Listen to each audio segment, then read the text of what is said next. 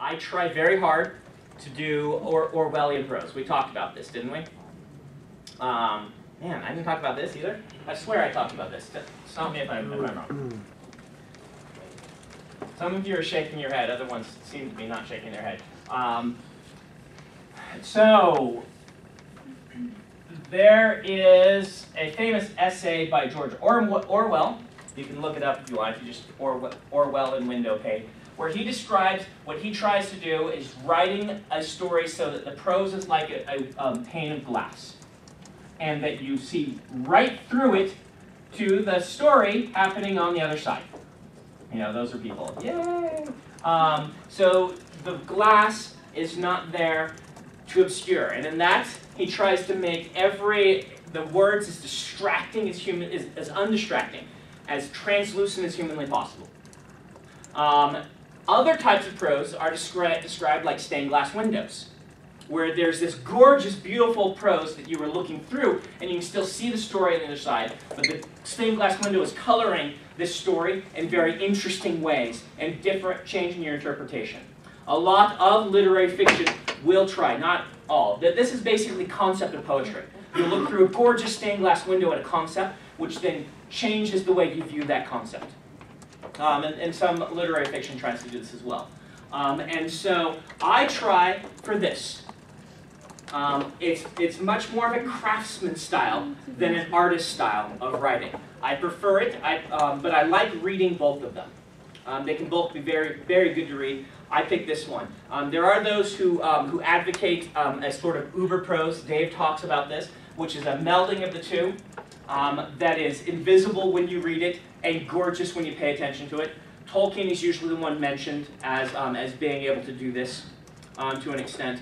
I don't know if I can give you advice on how to do this, because you basically have to master both of them, and they both take a lifetime to master, and then combine them somehow.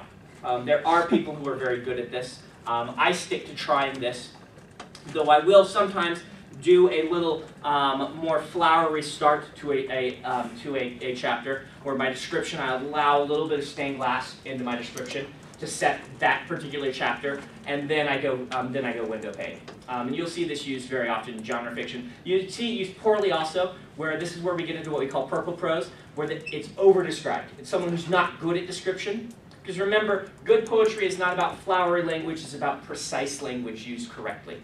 And you can use some of these more conceptual, flowery is the wrong term, but you know, beauty, awe-inspiring language. Some of you are actually quite good at this, right at the beginning. And then I will transition into window pane. Robert Jordan did this too. Like if you're trying to go for like a mood of wonder, like with your magic systems, with your world, etc., do you probably want to go with more beautiful prose? You could certainly add a little bit. I mean, you could say that there's like a whole continuum between here. And certainly you could go that direction if you wanted to. The worry is that both of them are hard to do, and so mixing them is even harder. But if you're naturally good at it, or if you do this consciously and say, here's what I'm going to try and do, I'm going to go towards more flowery, and I will see this sometimes. They will do things like, they will have a flowery narrator, and again, flowery is the wrong term. They will have a little bit of stained glass narrator, and then they will try for window pane in all the action, dialogue, and storytelling. And so they have this narrator who kind of comes in occasionally. You guys played like the game Bastion?